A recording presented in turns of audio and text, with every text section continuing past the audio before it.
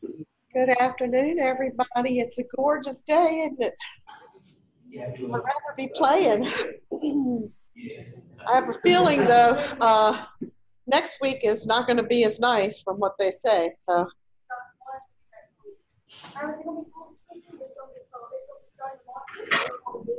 Yeah, the temp's really going to drop. So I guess we're just going to have to take advantage of what we got. So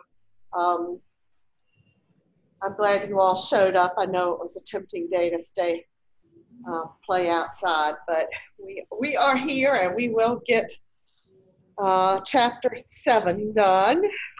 I'm going to pass around the roll here. If if Keysville, if you all would pass around a piece of paper and get everybody to sign it for me. Up front in Keysville, there are the PowerPoints for chapter 7, as well as a flyer that I was asked to hand out for a seminar that's being held at Sheldon's that's supposed to be excellent. So if you can pick those up as well, it has to do with managing your personal finances. So chapter 7 PowerPoints up there up front if you haven't gotten them already, and if you will pass around the roll.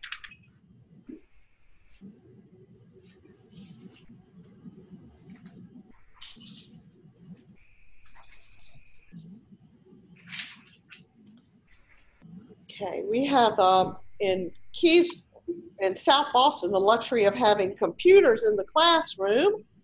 However, this is not the time for you to be checking your email on your computer and so on. You need to be focusing in on the class. So don't really think there's any need for you to be on the computer right now. If you can wait till after class to do that. And Keysville folks, make sure you don't have those cell phones out.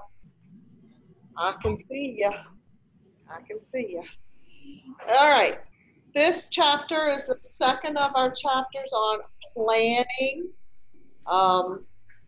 This week we've got, we spent some time about decision making on Tuesday, and there was an intro chapter in planning back last week, but we're going to look at strategic planning today, and strategic planning focuses in on long-range planning for the organization as a whole.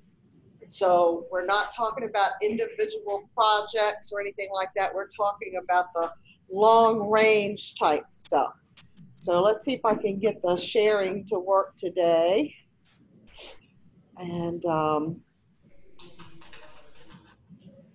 hopefully, let's see, give me the option to share the.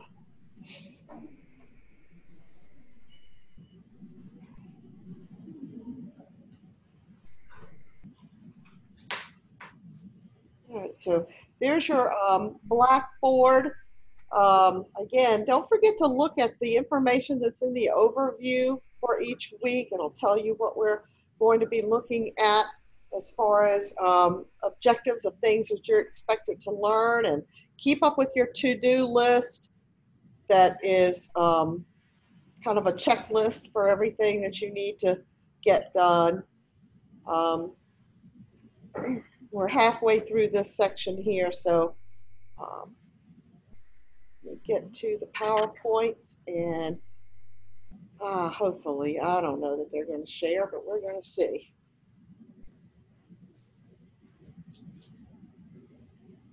All right, I have PowerPoint showing here. How about the other locations? Do y'all see the PowerPoint? No. Good, let's see if that'll work. Well, next we'll have to figure out if the slides go forward. All right, so are you seeing a screen with learning objectives on it? No. No? No. Okay, let me go back then.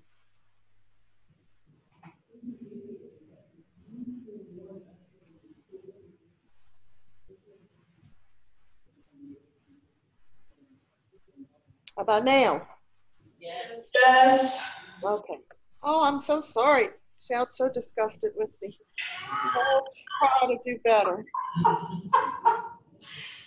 All right. Okay, so we're going to look at some definitions first off, and then the aspects that are involved in the process of strategically planning.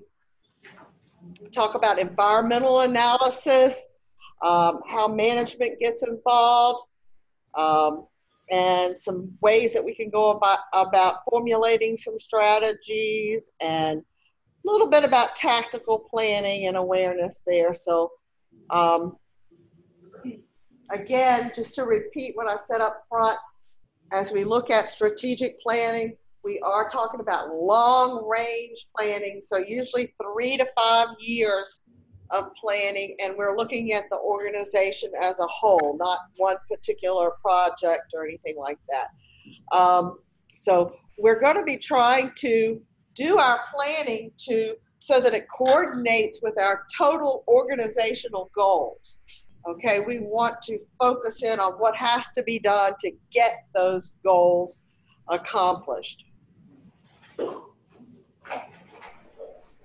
right, so a strategy, not strategic planning, but a strategy is a broad general plan for a long-term objective. Lots of different organizational areas will be involved in coming up with strategies. Going to give you broad directions, not specific details on how the organization is going to accomplish their goals. So a strategy is the end result of your strategic planning. Okay, you get together and do some strategic planning and come up with a strategy. Just think again of yourself, maybe your family has a goal to take a vacation every summer. Okay, that's the strategic planning, but your strategy is how you're going to carry that out. You need to save a certain amount of money, or contact your relatives to let them know you're coming every summer, or whatever, whatever your specific actions are, that's your strategies. But of course, you have to keep those in line with the purpose of the firm and their firm's organizational objectives. So this little chart right here is really interesting if you think about it, because it brings it down into the business world. These are some organizational objectives and the related strategies. So you can kind of see the difference between what an objective is and what a strategy is. Ford Motor Company, of course, is involved in automobile manufacturing. They have an organizational objective to regain their market share that they have recently lost to Honda and Toyota. Okay. Clearly, we all know that U.S. automobile manufacturers have lost some of their business to others, and Honda and Toyota are particularly two manufacturers that seem to have gained a lot of market share. So that's their objective, but their strategy is how they're going to carry that out. They've got 3 strategies listed there to get to that objective. One is to resize and downsize their present models. Apparently, the customer wants a different size vehicle than what Ford has been putting together. Continue to produce sub-intermediate, standard, and luxury cars. So again, that's a strategy they've determined is going to help them get to their goal. And then lastly, they're going to emphasize the use of hybrid engines and fuel efficiency. So you can see that the strategies are much more specific about how they're going to get to their goals, how they're going to accomplish their organizational objectives. And of course, still, there's more to go after those objectives. There will be much more specific information on how they're going to do those things. Burger King, fast food restaurant, they want to increase productivity. Their strategies are to increase the efficiency of their people and their machines. Okay. CP Railroad, part of the transportation industry, they just want to continue with what they're doing. Okay, they want to continue their company to grow and continue to make profits. In order to do that, though, they can't just sit back and let nothing happen. They're planning on having some strategies to modernize, develop the real estate holdings, and perhaps have a merger along the way. So if you kind of get the feel there of the difference between an objective or overall mission of the organization versus the strategies to carry those missions out. All right, now, of course, as managers, you're going to want to use a process that makes sure that your organization actually uses an appropriate strategy that suits the organization at a particular time. This is not something you're going to set in stone for one time. You're going to be revising it along the way, but there are 5 steps involved in the strategic management process. Starting off with doing an environmental analysis, establishing the direction for your organization, then coming up with your strategy formulation, implementing it, and controlling it. And of course, at all of those steps, you would be providing feedback if necessary. So on the next few slides, kind of look at each one of these steps in a little bit of more detail here, starting with the environmental analysis. Before you can go anywhere with your company, you pretty much have to know where you are, okay? And one of those steps is to look at the environment around you to see what is having a significant impact on your firm.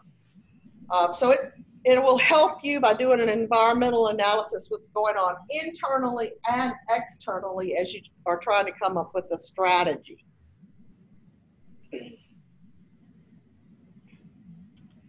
The managerial environment is the organization that exists in the company right now.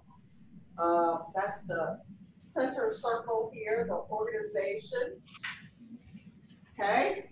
Of course, your organizers, your management will be carrying out those 4 management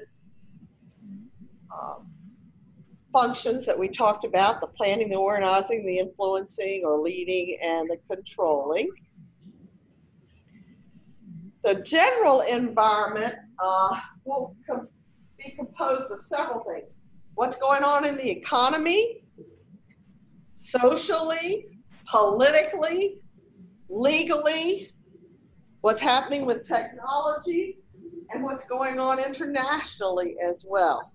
I hope you took out some time Tuesday night to watch the State of the Union address, because many of these things were pointed out during that address. It was one of the longest ones we've had, but I really, as if you are particularly a business major, you need to make yourself aware of what's going on politically.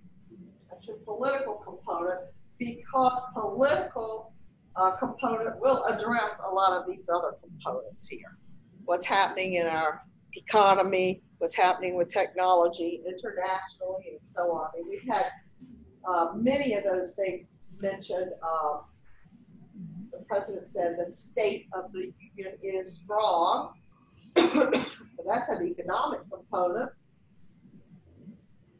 He did mention some legal things that were happening legally going on with kind of wrapped around politics, especially. I also mentioned some activity with tariffs and so on. So internationally, as well as meetings set up with China and so on. So the State of the Union, you really, and you can go now if you didn't get to see it, and pull it up on the computer and take a look at it. It's really, it will not be a waste of your time. Whether you agree or disagree with our current president, you can still get a lot of information. If nothing else, you can just make fun of the people who are sitting around him as he delivers his speeches. So tell I'm not a fan of Nancy Pelosi. Anyway, we do have Porter's 5 forces model, which helps us look at the environment of a firm within an industry, okay? And we want to kind of place ourselves in the situation where we look at our competition. We need to make sure if we are threatened by any new entrants into our business, okay? We need to look at both our suppliers and our buyers because many of them have a lot of bargaining power. Our suppliers, of course, is what we're able to obtain for our business to turn around and sell or to use in manufacturing. Our buyers, the consumers, are they still demanding what we have? And then look at the intensity of the rivalry as well. Are there substitutes out there that are going to start taking over our products? And that's one of the things that perhaps Ford didn't understand was the intensity of the rivalry that was coming up from Honda and Toyota.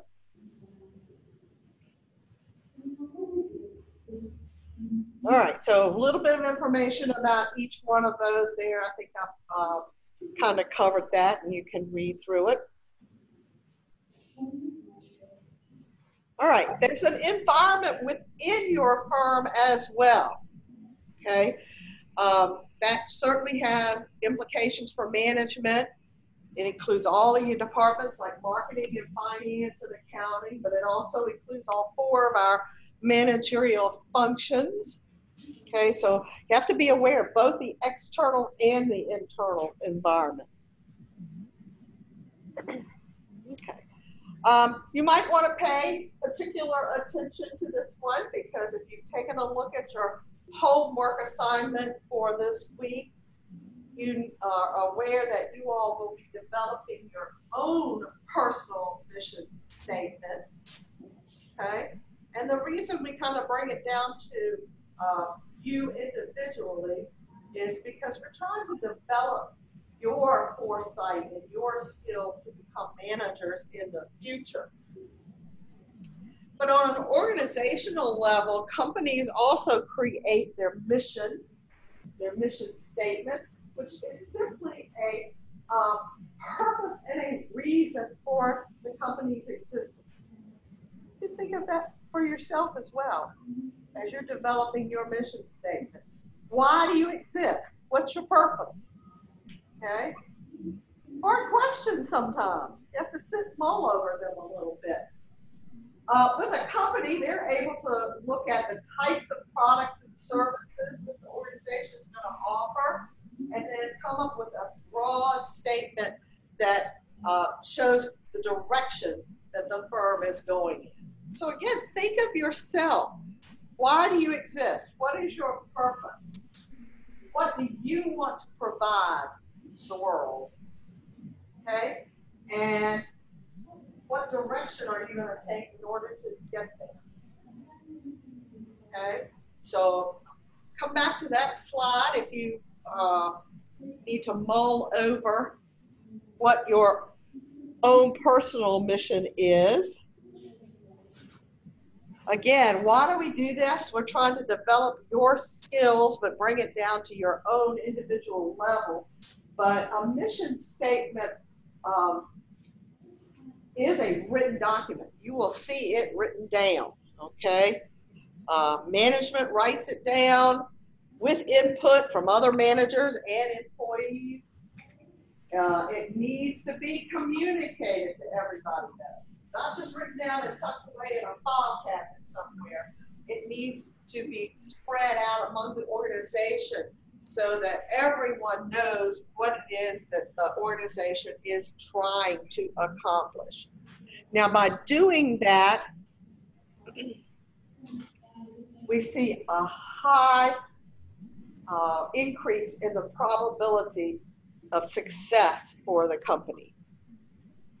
It also directs the efforts of individuals. If you stop and think about, why am I doing whatever my job is? How does that tie into the overall goals? Keeps you focused on what your real job is sometimes. And it also gives some rationale for allocating resources in the company. Okay, so your own job description should tie into the overall mission of the organization, but sometimes that tie-in is hard to see without taking a frequent look at what it is your company is actually trying to obtain. Then your objectives and goals flow from your mission statement. All right, and of course, your mission statement should include anything there is out there in the environmental analysis that was originally done.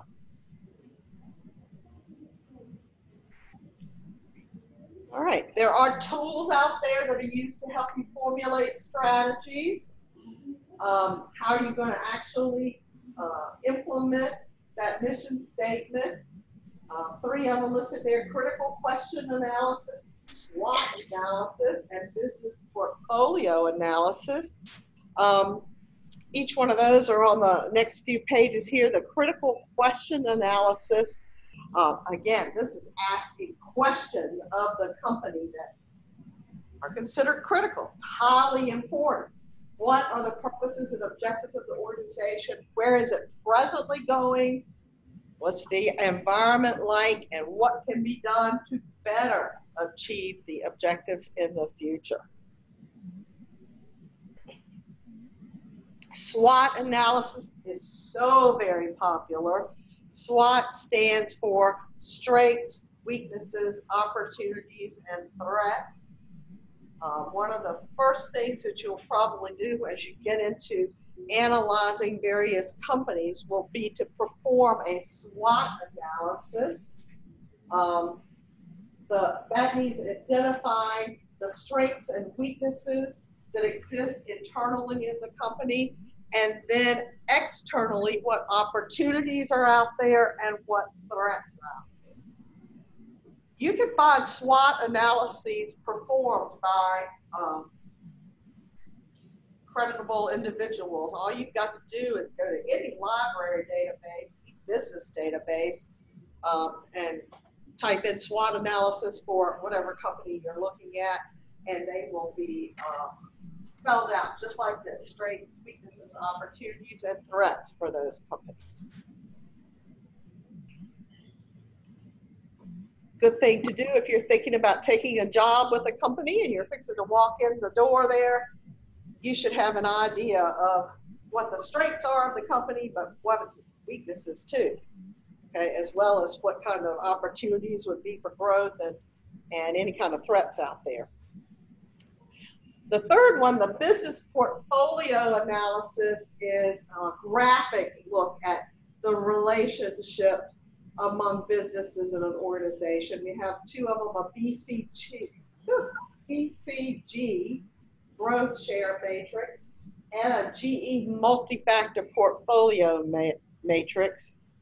This one, the BCG growth share matrix, I can honestly say that I learned it even back when I was in college, although it wasn't referred to as the BCG growth share matrix, but it places the products that your company is producing into one of 4 categories relative to their growth rate in the market and their relative market share.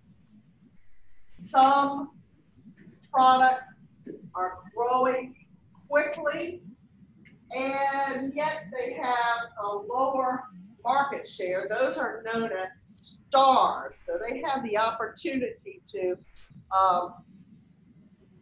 generate some cash for your company for sure, but they have not achieved a large market share yet, or perhaps they've already achieved it and it's starting to fall off. Question marks. Question marks have a high growth rate and a high relative market. Excuse me, I said that backwards. High and low is backwards on here. Stars have high growth rate and high market share. That's why they call stars. Question marks have high growth rate, but low market shares. That are called question marks because you're not sure yet whether they're going to actually generate a lot for you. Cash cows. These are the products that have been around for a while. They have a really high market share for you, but they're not growing anymore. Okay, so there's certainly something that you want to continue producing because it is generating cash for you, but it's probably reached its peak as far as how much it's going to grow in the future. And then products that are dogs have low market growth rate and low market share. You would not want to be putting a whole lot of money into those because you probably won't expect much in the future. I think your textbook says companies that manufacture cash registers is an example there of a dog. Businesses don't buy cash registers anymore, do they? They pretty much have computers that perhaps have a cash drawer attached to them. But, you know, if you are a company that is producing cash registers, you would probably not want to be sinking a lot more money into that because it's not going to do your company much good in the future. So that's the BCG growth share matrix. The other one, the GE multi-factor portfolio, looks at the attractiveness from the industry and the strength of the business. Kind of puts them in some little circles there. Hard to see the colors on the screen, but and I know on your PowerPoints you can't see them, but they are on the bottom of page 163 if you want to just note that so that you can see exactly what it's talking about, because especially that light blue you can't see very well there. But the things that fall into the blue area, they're suggesting that you either harvest or divest those. Those that fall in the S category, selectively invest in those. And then the ones that are I's, these yellow ones up here, have high business strength and high industry attractiveness. Those are definitely the things you want to invest and grow in.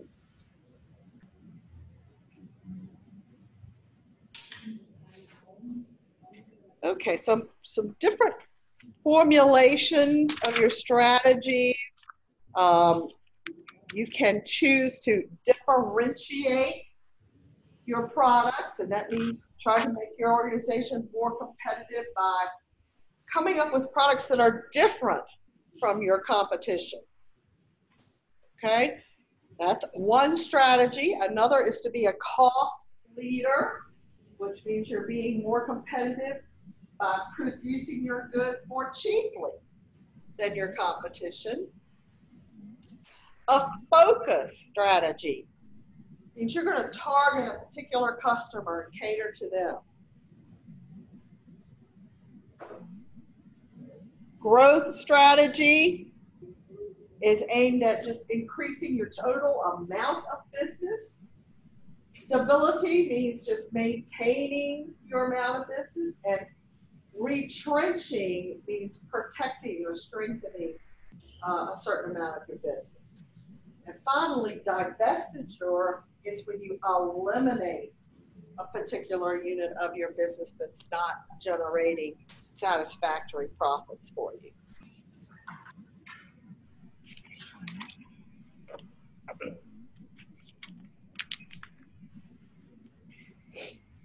All right, now how do we implement these strategies?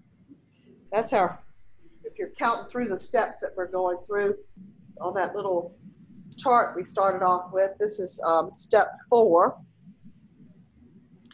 How do we actually take our strategies and put them into play? Okay, you need 4 basic skills: interacting, allocating, monitoring, and organizing skills. Each one they don't really give us a slide with information about each one of those. I think they kind of assume that you know what interacting means. Means you've got to get along with everyone else and be able to understand what others feel and so on. Allocating skills, that means coming up with how you're going to get the resources to do what you need to do. Your monitoring skills, that's using your information to see if there's something of concern that needs to be adjusted in the future. And then organizing skills, kind of coming up with matching up your people and your jobs to get the strategy implemented. So a lot of these, you can see they tie in pretty close to some of the functions of management. So basic managerial skills take a high precedent in implementing your strategies as well.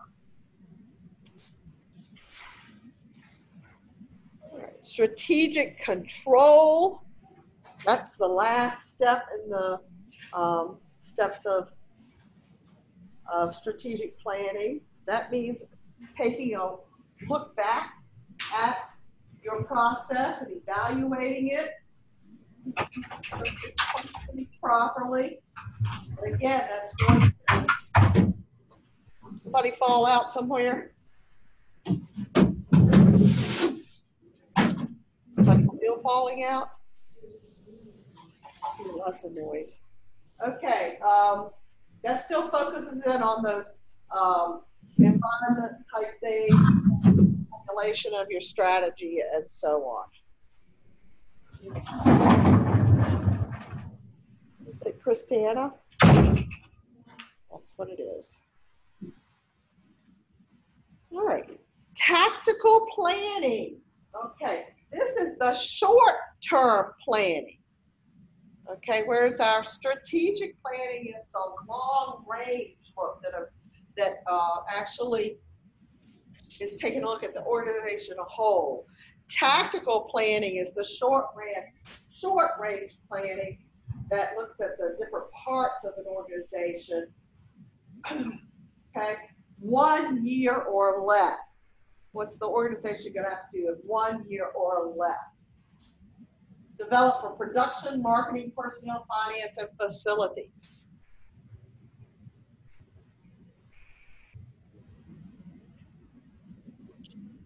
All right, so here is a nice little chart that shows you the difference between the long-range strategic planning and the tactical planning.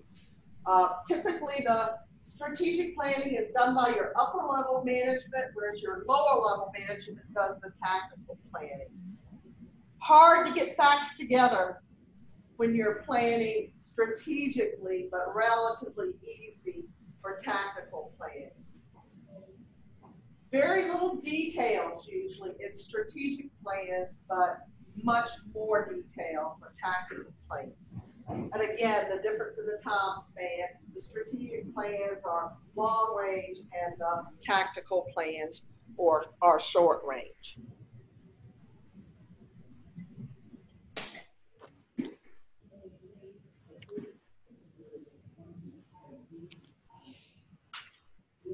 All right, competitive dynamics, something that has been growing a little bit in the last couple of decades.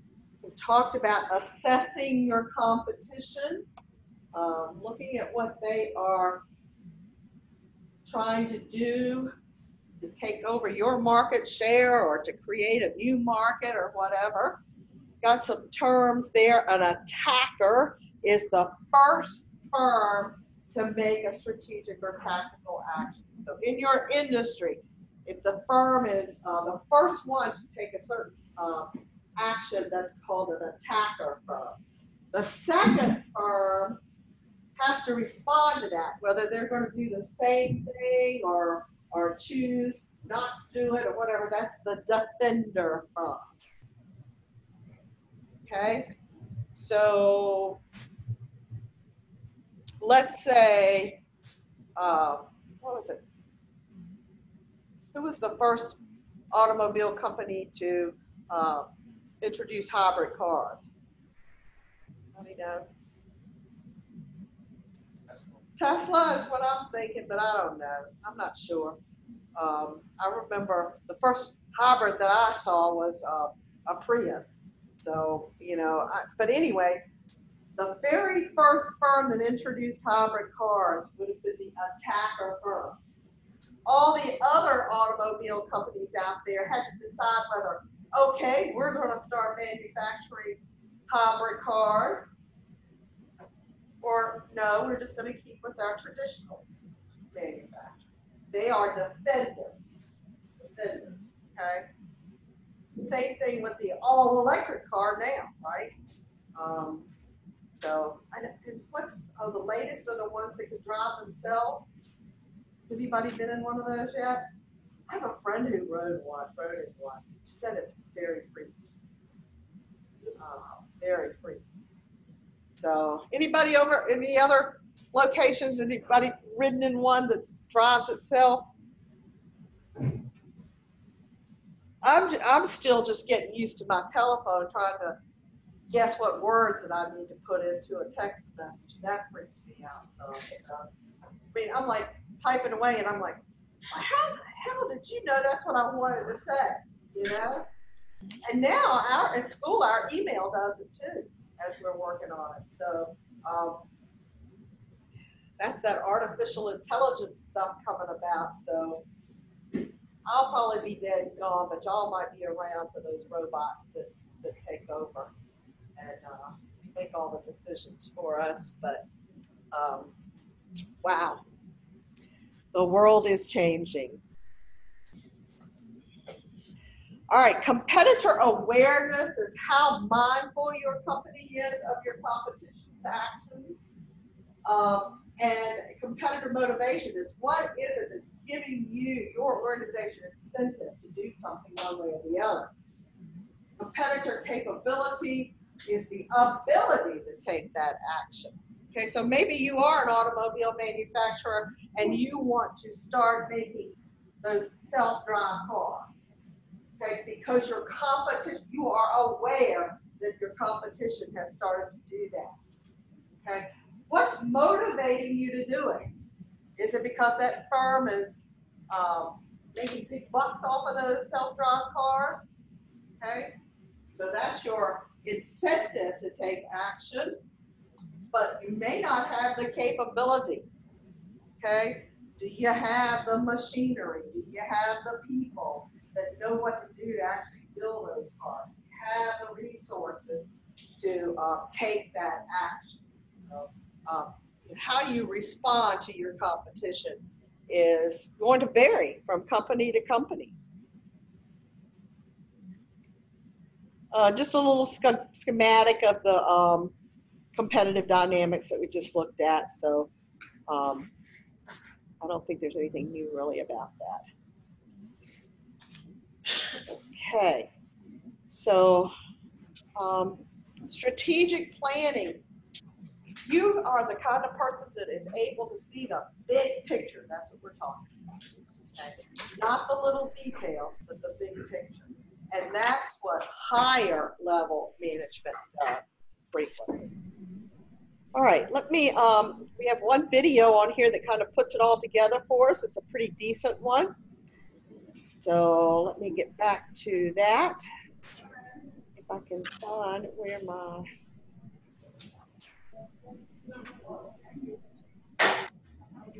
PowerPoint. Why do I have so many versions of the PowerPoint? Here we go. This is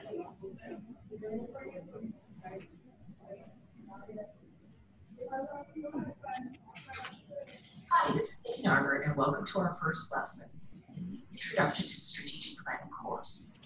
Our first lesson is, what is strategic planning? Most people know that it's long-term planning. What happened? But the proper process is less known, which can lead to problems. Are y'all seeing it in the other? So, locations we'll cover in this lesson is, first, what are the problems? We don't have it here.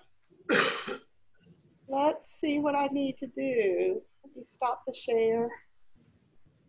And go back to my.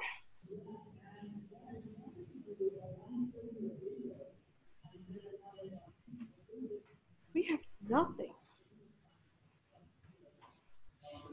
Wow.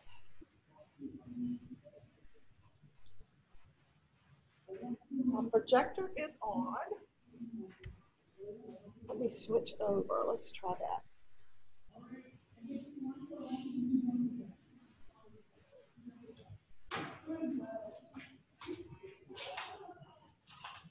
Did I come back? No. Let's switch the camera.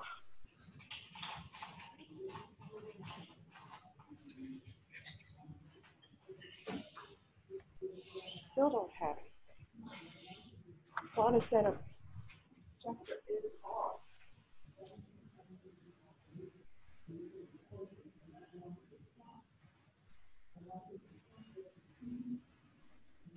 Just not getting what I need to get through to it.